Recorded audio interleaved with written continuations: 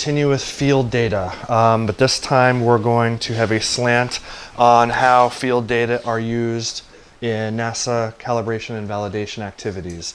I will describe those in a second. The big picture here is you're collecting data, you're going to put it into an archive. It serves a purpose for NASA. So what we thought we'd do through this lecture is give you some sense of why NASA invests in this class, why NASA is invested in the success of this class, and how the data that you collect for whatever project you use are in some way going to be supporting making the Ocean Color satellite products better in the end. So a couple of preamble comments here. You're going to hear the term CalVal all the time through the course of your career. It's just shorthand for calibration and validation. It's not a real great term. It has been kind of repurposed over and over and over again through the course of time. It is a catch-all phrase in this community now for any activity related to the on-orbit calibration of a satellite instrument, plus all of the field programs associated with that, plus the validation of all of the different data products, plus the development of all of the different algorithms. So it really encompasses a broad spectrum of activities that support the satellite mission. So as I mentioned before, the purpose of this presentation is to give you an overview in how we use these data. I will probably spend more time than anything else describing the issues we have with this, so that as you move forward and you start thinking about how to plan your cruises, plan your sampling, you might remember some of this so you can circumvent some of these issues and make all of our jobs a little bit easier. So the outline is briefly going to be talking about the use of field data, the challenges of accumulating a lot of field data, different ways of acquiring field data, and then quality control metrics. So quality control and quality assurance. First, an overview of the flow of field data in a NASA Ocean Color program. You write a proposal to Paula, she funds it, she gives you money, you get your ship time, you go out and buy your instruments and collect data. You've sold your soul to NASA at this point. Now, within a year of the moment you collect these data, they get submitted to CBAS, which is the permanent archive for all of the data collected under the auspices of this program. You have a year to do that. These data, paid for by taxpayer money, are now available to the public at large. We use them, and other groups use them, to validate our satellite data products, to develop algorithms, to evaluate these algorithms. And in some cases, these data are actually used to physically calibrate the satellite. With a nod to quality control and quality assurance, it happens in a couple of different places. The expectation is that you take what you've learned in this class and try to do exactly what Emmanuel was telling you 5 minutes ago. Go through the process of convincing yourself so that you can convince others that your data are sound. And then our staff and data managers do take a look at it. More eyes are better. We do look for certain things.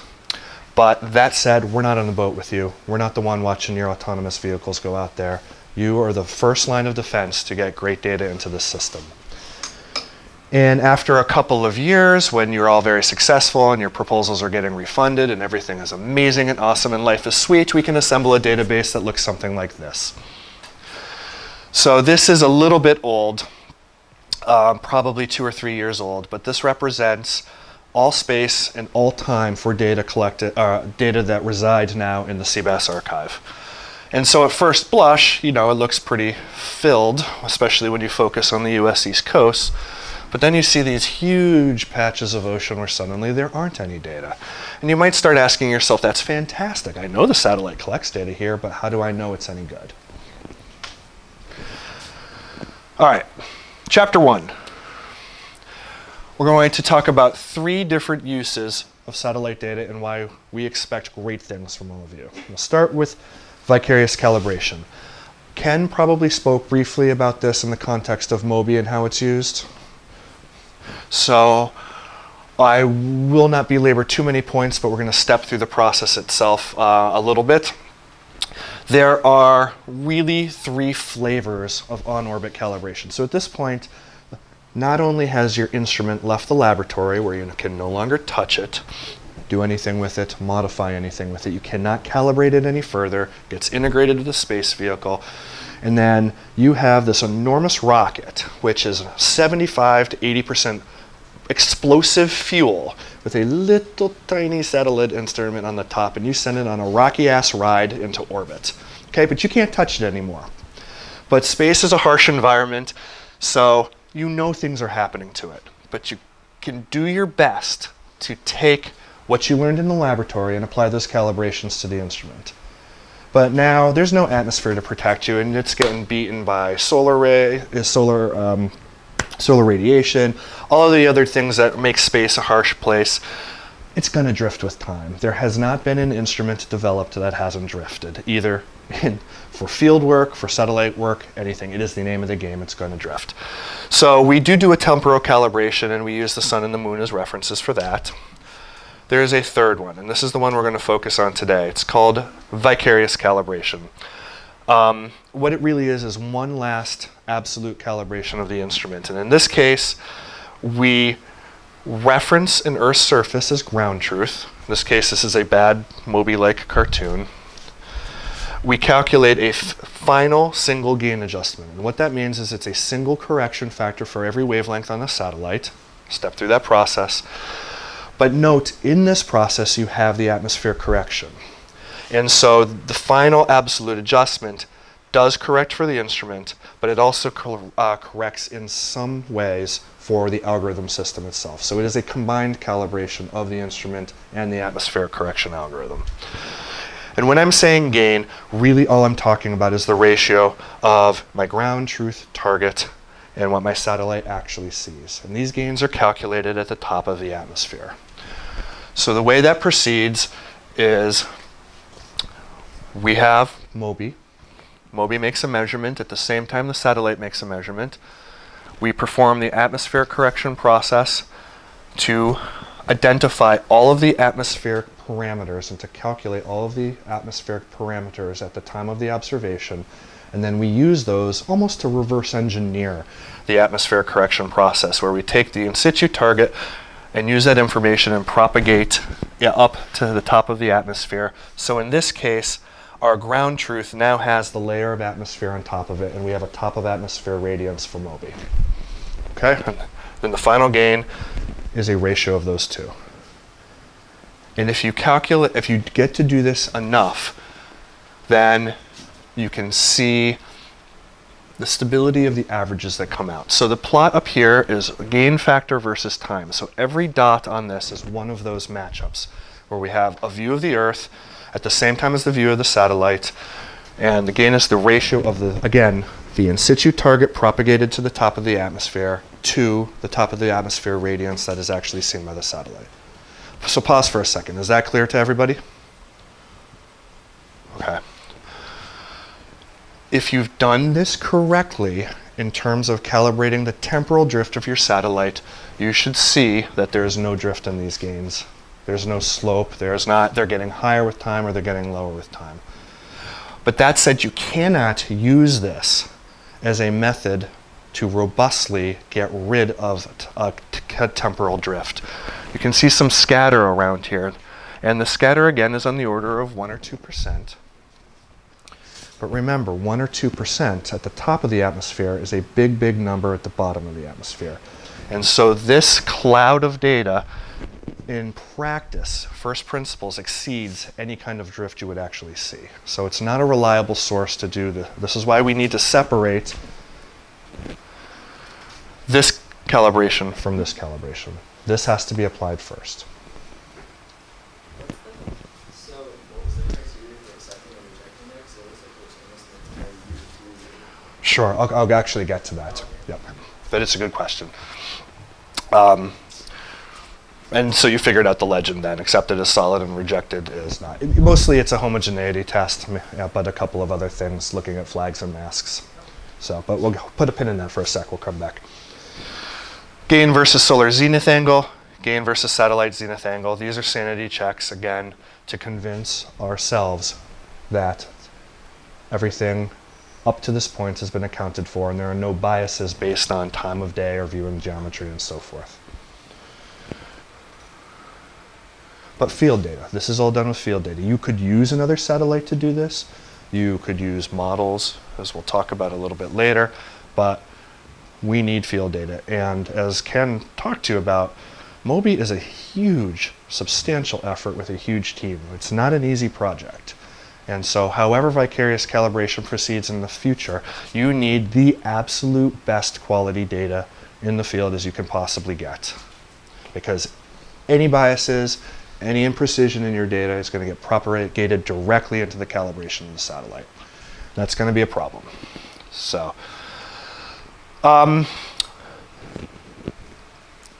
so in this case, you can see that we've accumulated a number of matchups for calibration over time, and this is for CWIFs, and you're looking at on the order of 8 or 9 years. So you might ask yourself, when is enough enough? The goal, of course, is to accumulate statistically enough information so that your gain is robust, so that you trust it. This plot here shows gains for 3 different wavelengths as a function of the number that goes into the average. So number 1 here is the first matchup that we had. Number 2 is the first plus the second combined, and then average. 20 means there are 20 that go into the game. 40 mean there are 40 going into that average, and so forth. And the standard error of the mean is what the error bars are around here. As you can see, over time, these gains do stabilize. But the red line I put in was just to show you where my eye tells me the stabilization begins. And if you propagate it down, the red line that I drew is around 40, but let's say it's somewhere in the 30, 40 range. So to get a stable gain, you need roughly 30 to 40 samples, but at a place like MOBI right now, you're only getting about 20 matchups a year. So what does this tell you? It tells you to get a good final stable vicarious gain, you need 2 years worth of data at this position. Some of this is because of the sensor itself. For example, MODIS looks straight down, and so it sees a lot of sun glint. That makes it a lot harder to do this. But the point is if you're doing this at one site, it takes time. This is the marine optical buoy we got discovered. So this is how we do it now. This is the gold standard. We've explored a couple of different options for doing this calibration. For example, there are satellites that flew before MOBI was put in the water.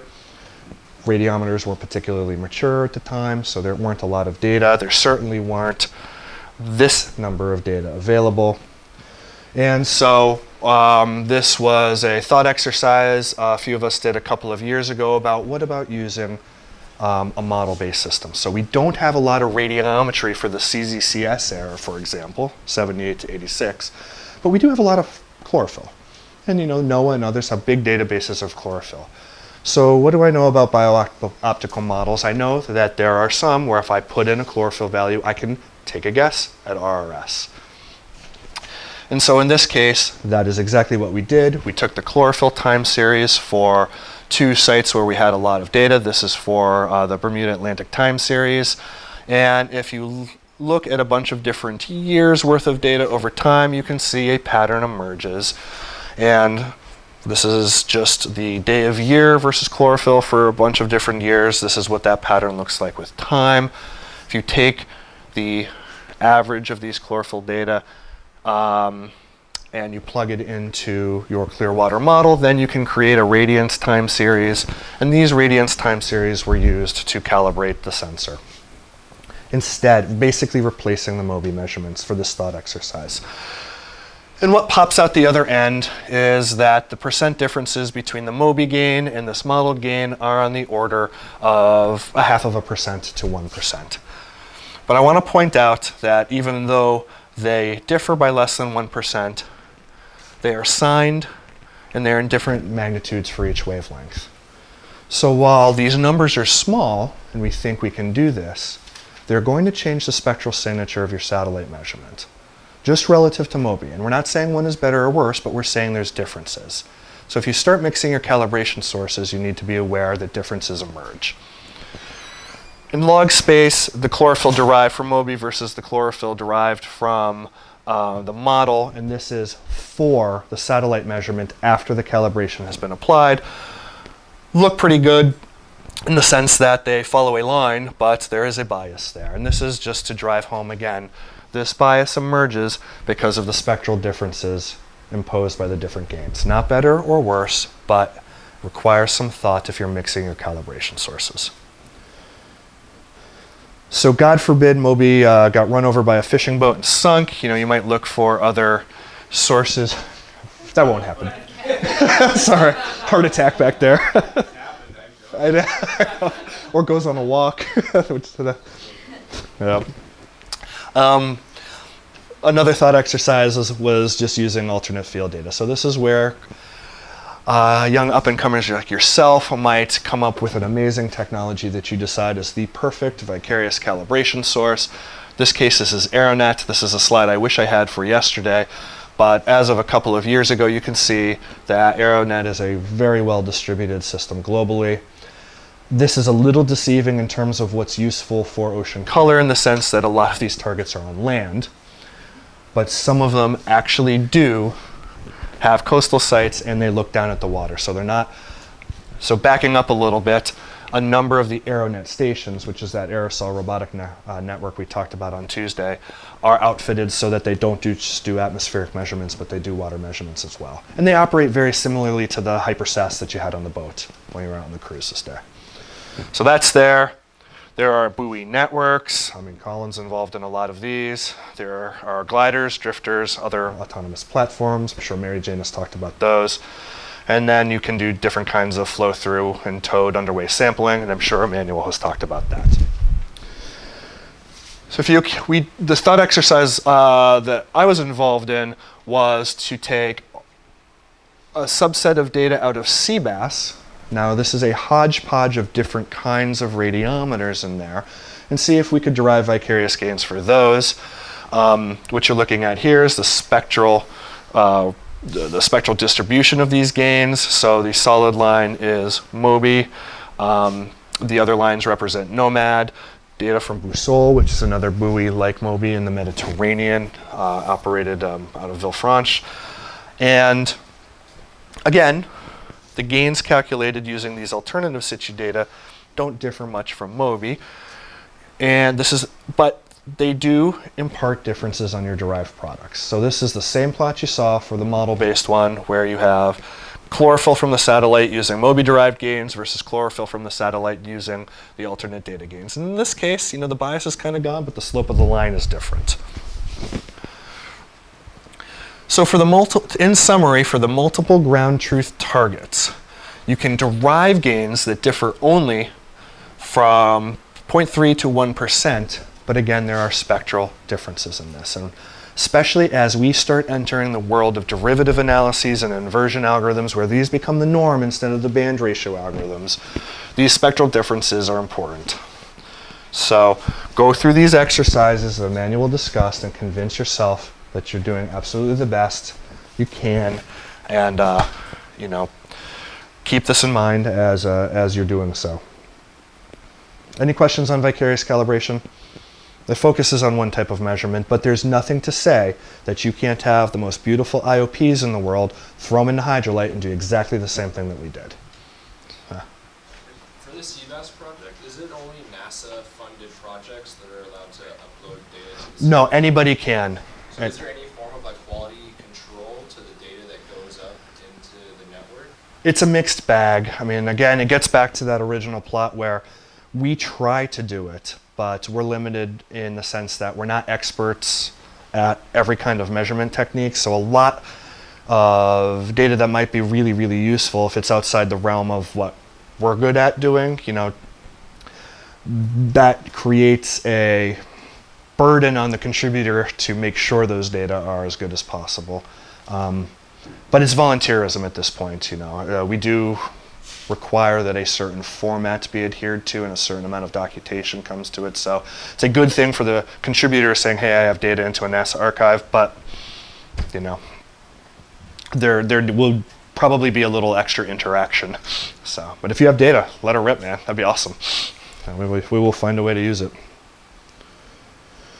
All right, now that we have a perfectly calibrated satellite instrument, let's talk about satellite data product validation. And this is going to get back to your question, Ben. It's a little bit hard to read, but this is the flow of the matchup process. And it's not much different for how we would do a validation exercise than a calibration exercise, except for that the calibration ones are a little bit more rigorous. So building on that, you have your in situ data. You identify a satellite that matches in time with your in situ target. You find the closest pixel, extract a box around it. These matchups usually do not just require one pixel. We want to have a box around it. Then you find all the flag pixels and all the data that you don't like. And this is part of that process of rejecting something. If too many bad pixels are in there, we toss it. So the obvious are land, cloud, stray light, and glint. Atmosphere correction failure. We don't try to be too prescriptive on this. You know, looking at cocculus and turbid water, just the flags that are really, really problematic. Verify the time differences, and then the rest of this flow is largely statistical. It is, okay, if we take all the bad pixels out, and let's say we have a 5x5 box. So we have 25 pixels there, and if we take 20 of those out, are those 5 remaining ones really enough to do anything meaningful with that we trust? For us, it's not. And here's why. We are burdened with doing this operationally. You know, so if there are 1,500 radiance matchups, there's unfortunately not someone looking at every satellite, all 1,500 satellite files, and saying, hey, this one visually looks bad. So some of these are programmed in simply to weed out the obviously bad data and to be a little bit harsh in a sense so that we eliminate as many outliers as we can. Where was I going with that? So we look at number of valid pixels. We do a heterogeneity test with using a coefficient of variation. So if there is a big standard deviation of all the pixels in there, we throw it out.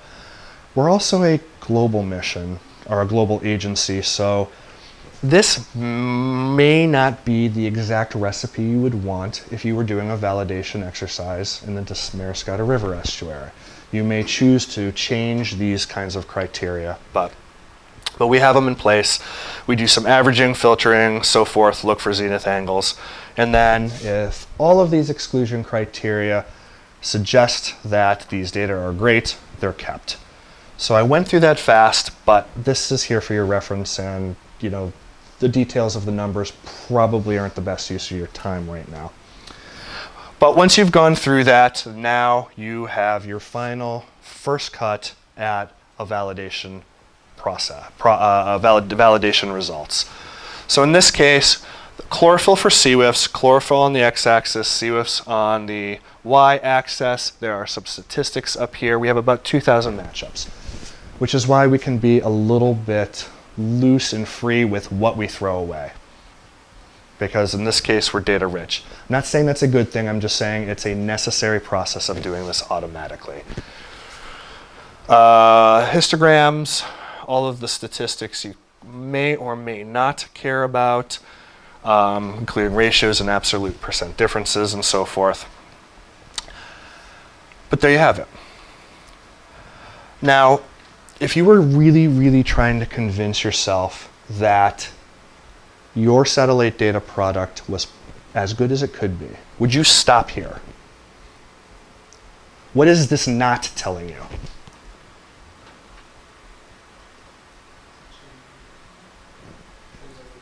Trends over time, sure. So, trends in space as well. This is just everything. And if you look back to that map, this largely means along the US coast we're doing a really, really good job. It does not tell us anything about how we're doing in the Southern Ocean. And so there are other complementary validation exercises that one might choose to go through. The first is time series analysis. And this is the same kind of example that I showed for the near-infrared black pixel assumption correction analyses in the atmospheric correction talk. It's Chesapeake Bay again.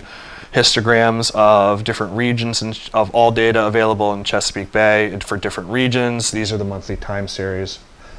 I believe you've seen these before in a couple different ways, but yeah, this tells us something else, something different than the scatter plots. And what I'm trying to build up to is the same thing we were talking about here. You're going to get a bunch of different information a bunch of different ways, but without doing it a bunch of different ways, you're not really constructing the full story. If you only have one of these, you only have one answer. If you only do this one way, you only have one answer. So start thinking about how you might look at the data differently rather than just scatter plots. So we do time series analyses. You can also do a long track analyses, and this might be something that you could do with the data you collected on your project. So this is for an Arabian Sea study. This is a composite map of our study area with 13 different stations. Now, one thing we haven't got into yet is that when you come back to this kind of exclusion criteria and the fact that the Earth is a cloudy place, just because you visited 100 stations doesn't mean you're going to get 100 matchups. The rule of thumb is roughly 1 out of every 10.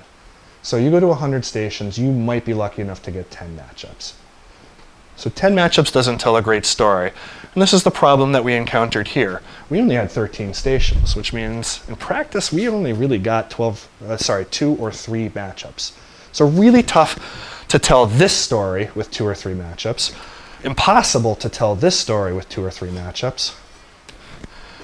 And so we conceived of this, which is to take the satellite imagery that we did have available. We only had 4 good scenes. Put them together. Over 2 weeks we had 4 good scenes. Composite them together like you learned in CDAS, make a level 3 file. And then draw a line through each of these pixels. And so every black dot you see here is the satellite data for that line drew through all of these pixels.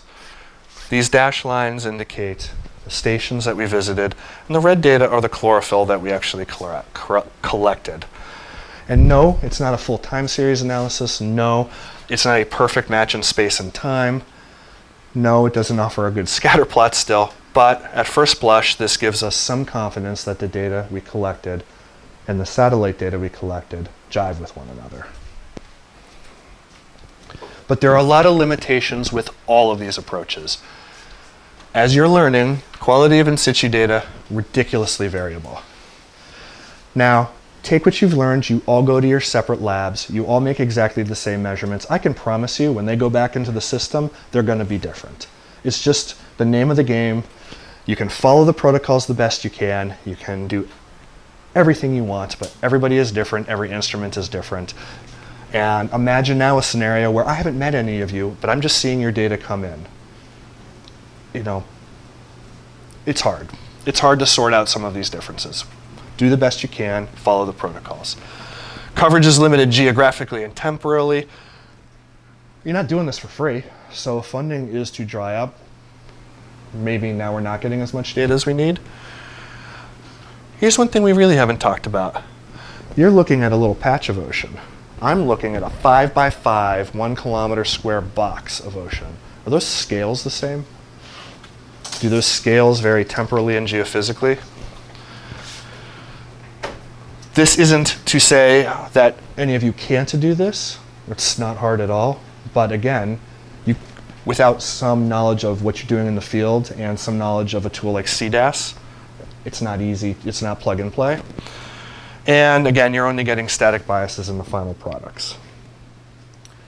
So here are a couple of other challenges that you're going to encounter as you set up your sampling program. So at this point, you know how to collect the data really, really well. You've got the money to do it. You've got the ship time. You've figured out a way to collect 3,000 stations on one cruise so that you can get 300 matchups. A couple of other problems are going to emerge. And they all deal with the resolution of the measurements you're going to take. So let's go back to my Arabian Sea example here. This is a bloom of Noctiluca that we had interest in. So focus on this, for example.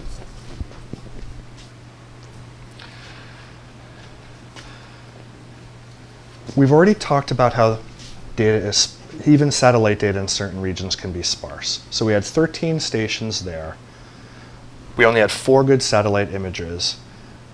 What you might have gleaned from the CDAS lab is that you will have a temptation to start binning these data, merging everything together. In fact, I showed you an example for this study where I actually did that. And we talked about how level 3 binning changes your data itself. Well, here is an example of how it does that. This is the original level 2 image of the bloom we liked.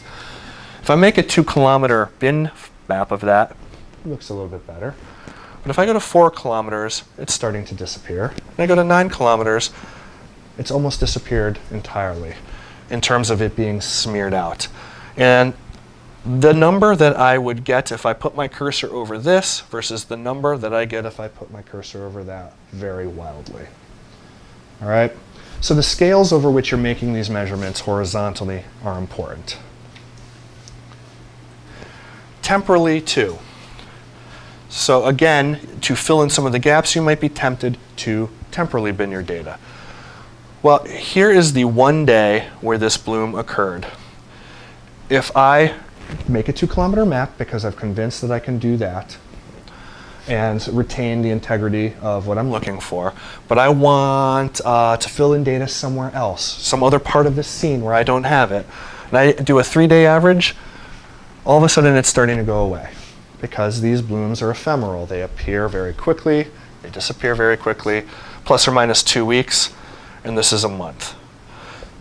And so now you might start thinking about the question you're trying to answer scientifically.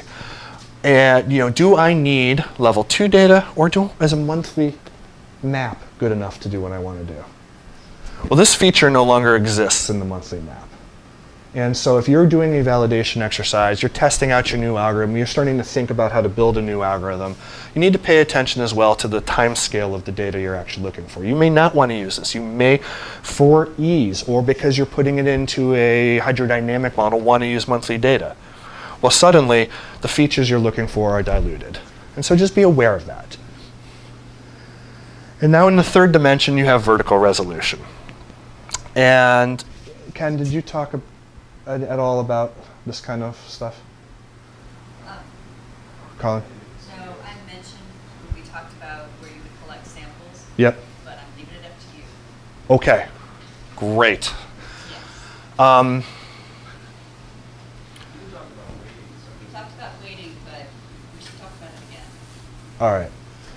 So what the satellite sees is kind of an integrated value of the slug of water to which light penetrates all the way down, bounces, and comes back up. And this seminal paper from 1975 suggested that 90% of what the satellite sees comes from the first optical depth. So that depth at which KD times Z is equal to -1.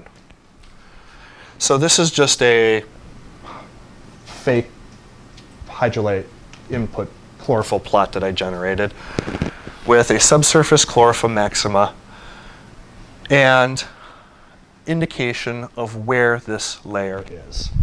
All right, so what the satellite sees is some integrated value of this slug. This part of the bloom really isn't seen by the satellite.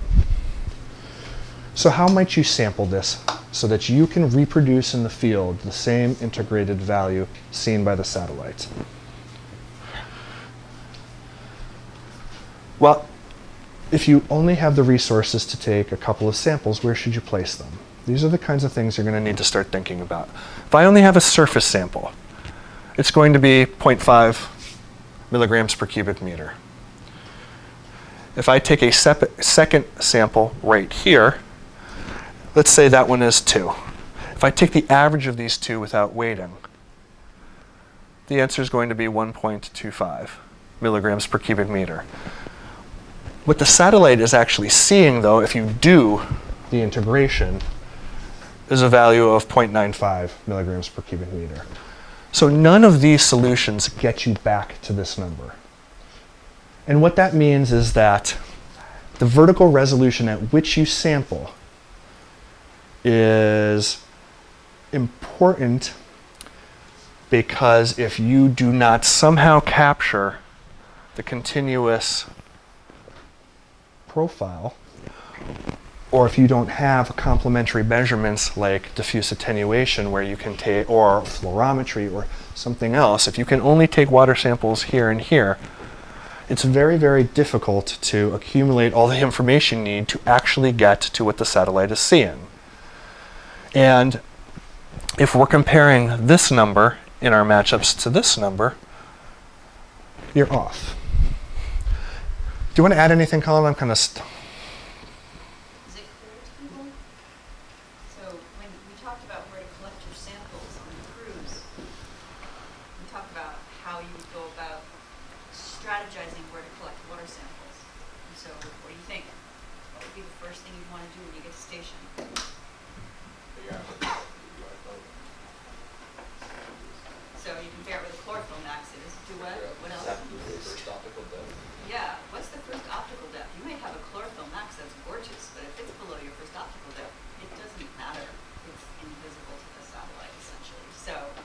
So make sure that you know before you figure out what your sampling depths are, what's important for validation.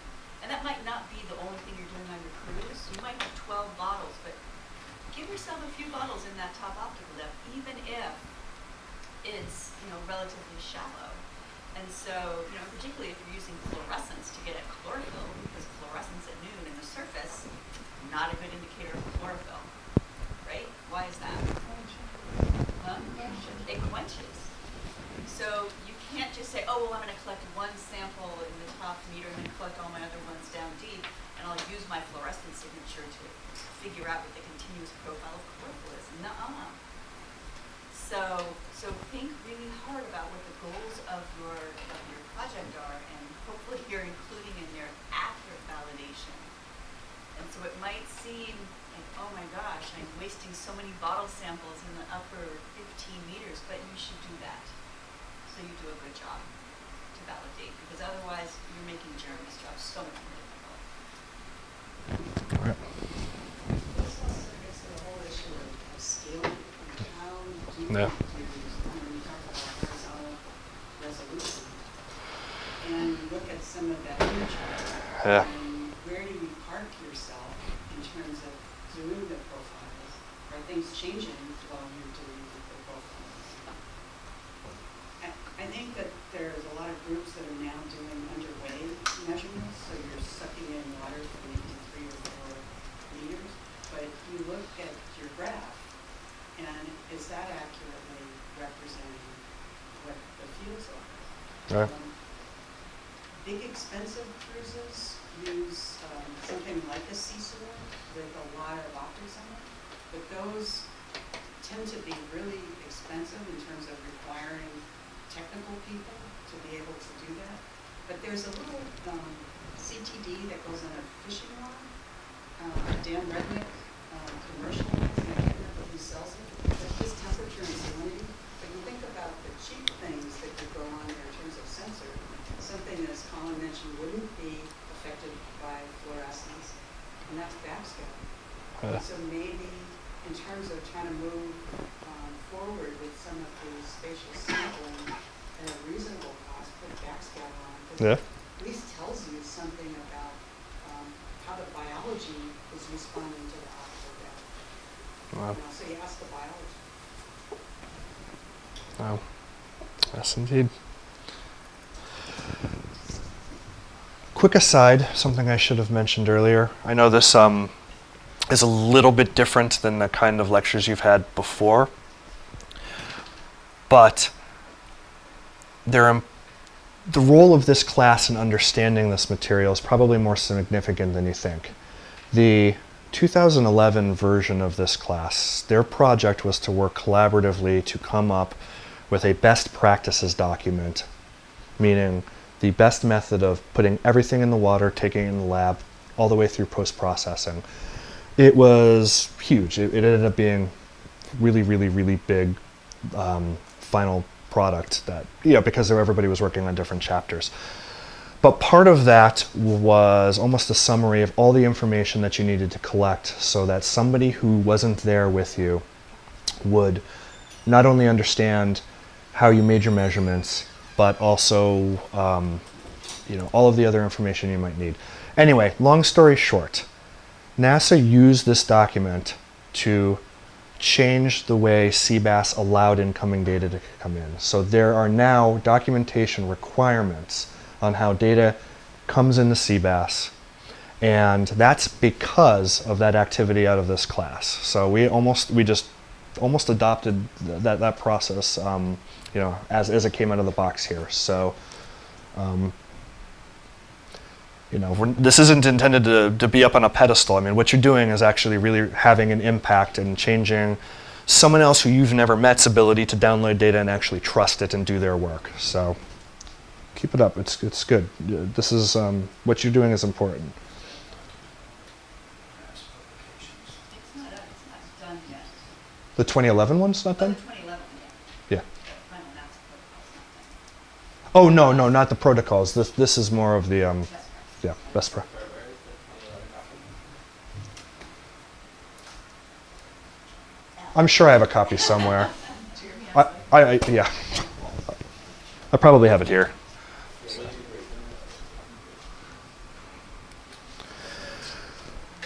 Okay, only one slide on the use of bioactive data you collect for algorithm development. I think that is probably pretty straightforward and obvious. And a reminder from Tuesday, data you collect for algorithm development activities are not just for the in-water algorithms. They are used in various steps of the atmospheric correction. All right. Getting a lot of field data is not easy. You know this now. And that is true in two different contexts. First, just the distributions in space and time, but also making sure that you're getting complete suites of measurements. So let's go back to the CBAS map here. This is all data collected at all time. If I start stratifying that into years, you're starting to look at something like this. So 2006, 7, 8, and 9. All right. In those years, we have no information in this database about this entire half of the world. And this is not to undermine how hard it was just to get this number of stations. This is a lot of money, a lot of time, and a lot of work by a lot of people. But still, there are enormous gaps. And so this gets into our ability to interpret those scatter plots. What do they actually mean? I'm going to use this as a reference for the next couple of slides. In particular, I want to point out a place where we pause in this process. This, in this flowchart, is indicating the place where all we've done from here to here is identify that there is a satellite file available for the in situ target. And so if you look at all of the data available in CBAS for this exercise, and you just go to that step where I haven't done any quality control, I'm just certain that there is an in situ measurement in the satellite data that were collected around the same time. This map degrades to that. So this is just the possible CWIFS matchups that we have here. Now, if you were to go all the way through the exclusion process, the rest of the way through that flow chart, this reduces to that. And so again, you're getting to this ratio of just because you were on station doesn't necessarily mean it translates into a matchup. There are a lot of holes in the ocean. There are a lot of holes in the ocean, yeah. Yep. Yep.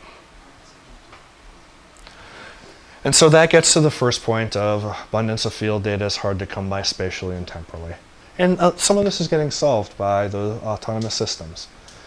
How about complete data sets? This is the map of everywhere we have remote sensing reflectances.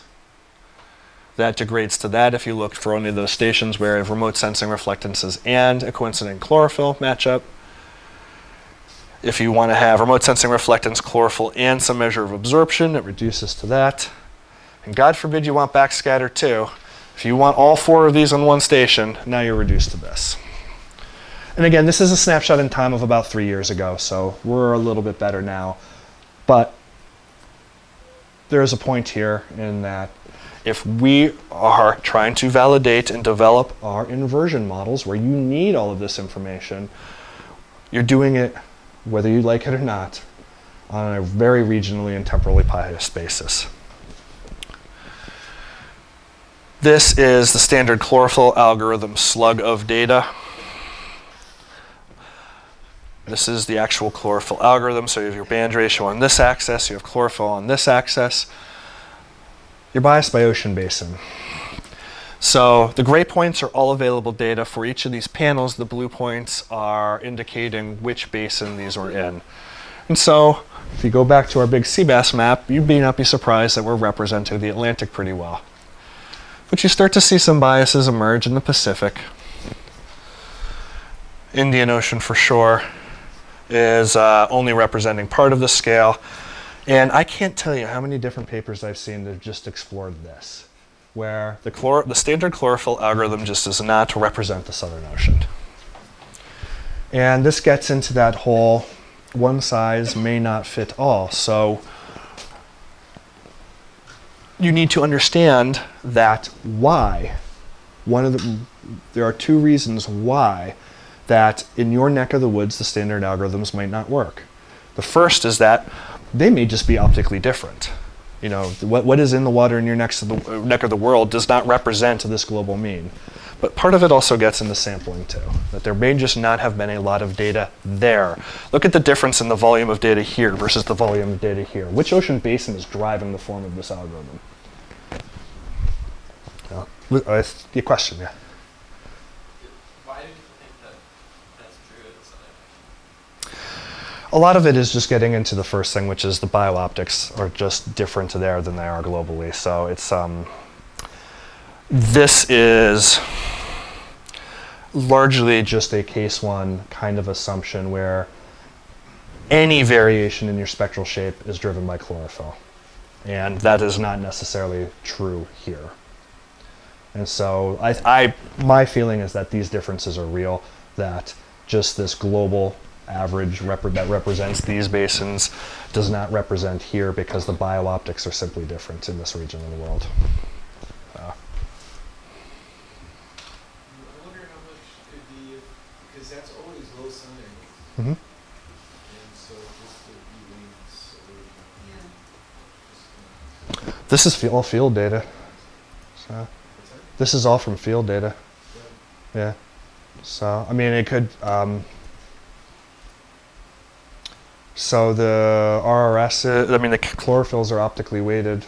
So, And the RS is taken from the surface. and the RRS is, most of the Southern Ocean data is from profiles. So, but a nadir profile. So you're looking at a much smaller, what you're, I think, kind of saying is you're looking at a much smaller slug of water too, vertically. I'm worried, it's just, Yeah. we're always looking at low, relatively low sun. Yeah. So, No, no, yeah.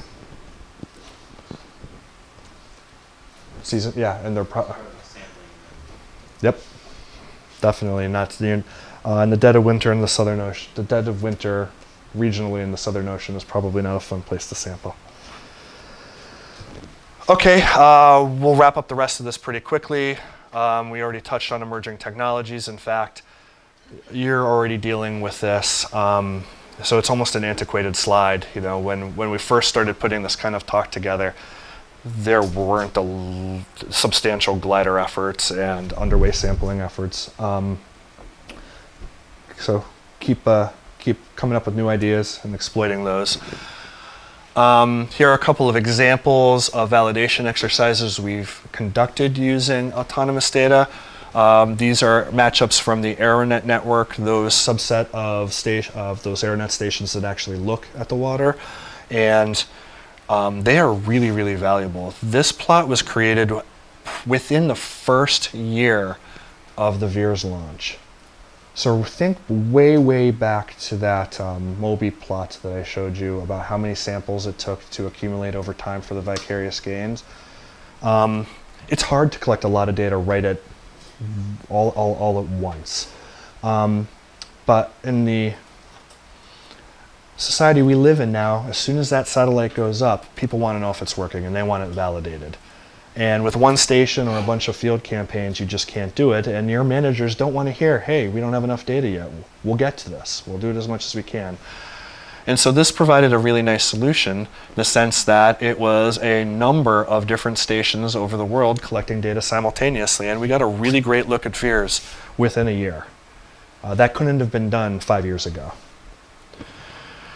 This is an example from Emmanuel's Tara expedition where we went through an academic exercise of converting ACS data from an inline system into chlorophyll and then using it to validate Modus Aqua.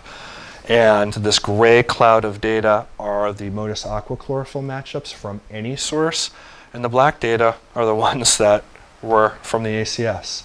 And remember, the ACS doesn't measure chlorophyll. And so we used one of Collins' methods to look at the fluorescence line height, relate that to a chlorophyll measurement made in the field, convert all of the ACS into chlorophyll using that proxy, and this looks pretty good. If you get all the way through this paper, we took it all the way to backscatter using a bunch of different models, and it didn't suck either. It was really surprising. It was one of the most fun things I've ever written because it was just so...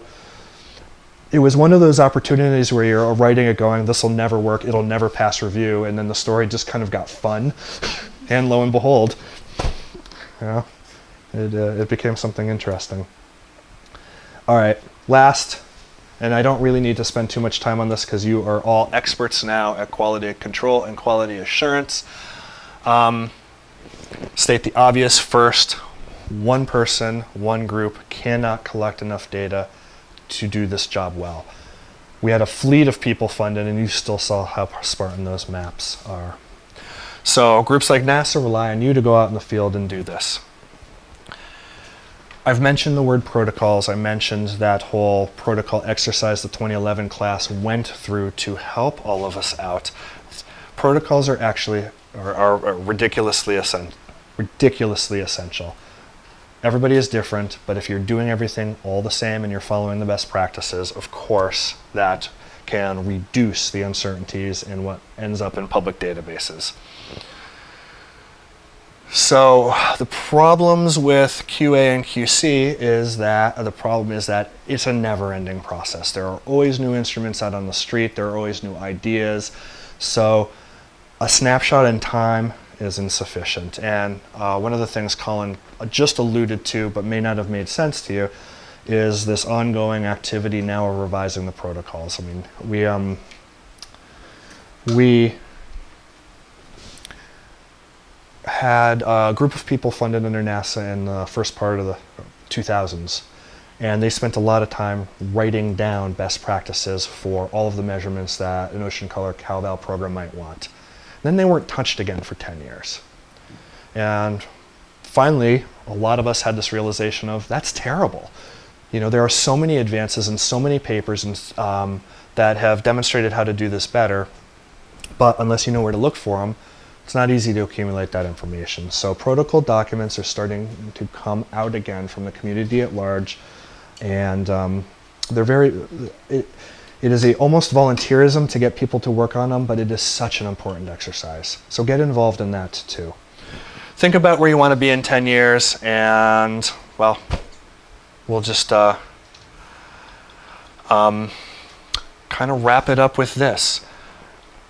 Make sure that as you're coming up with your methods and you're coming up with your new ideas and you're processing, that you can accommodate reprocessing, so that you don't have to go through the painstaking process of repeating everything over and over and over and over again by hand.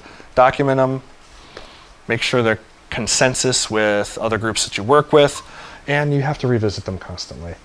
So that may not make sense just in words, but understand that the game is changing now. There used to be 2 instruments to measure radiance. Now there are a dozen of them. They all get to remote sensing reflectance. But do they all give you the same remote sensing reflectance value? That's really important for us to understand. Different platforms, different strategies, and we have a much bigger problem set than we did 10 years ago too. Now it's not all about the open ocean. Everybody's getting pressure to study shallow, inland, optically complex waters. Can these instruments do that? Our spectral domain is stretching. Do we have a backscattering instrument that goes into the UV yet? Do we have a hyperspectral backscattering instrument? Because the next satellite that flies is going to give you hyperspectral BB out of the box. How are we going to validate that? And then, anyway, with that, let's wrap it up. There's some bonus material in the presentation about sensor to sensor. Read it at your leisure and ask questions if you have them. Any questions on this material? First question. Yep. Is the creators of the web after this satellite launching, the game, Ninjas is after you apply the game and just contribute from the satellite, then you factor and the RS is the data is still not quite good quality. So how we correct the gain value on board satellite?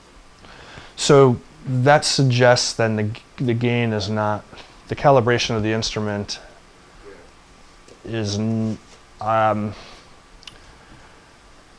the calibration, what that's really suggesting is the atmospheric correction doesn't work in your area. So you're saying that if your in field RRS doesn't match the satellite RRS, what do you do? Oh, well, first go back to your field RRS. Second, start thinking about how atmospheric correction might not work in your area. It's probably not the gains. It is probably that in the atmospheric correction process, you picked the wrong aerosol. So, you know, that the automatic selection of aerosols in the atmospheric correction process, you know, didn't pick one. You might have an absorbing aerosol, for example, in your neck of the woods, but there are no absorbing aerosols in those 80 tables that I told you about. So, I mean, you can go and rederive the gain, but at that point you're just forcing, what you would be doing is forcing the satellite to match your field data. You could do that, but I wouldn't start with that, I guess is what I'm saying. The one place, and really you should probably consider this, is that if the out-of-band, we've talked about out-of-band response, if the out-of-band response has changed on orbit from where it was pre-launch, you're getting some extra signal out here that you didn't expect to see. Then when you vicarious calibrate at Mobi in blue water side with clean atmosphere, Yeah.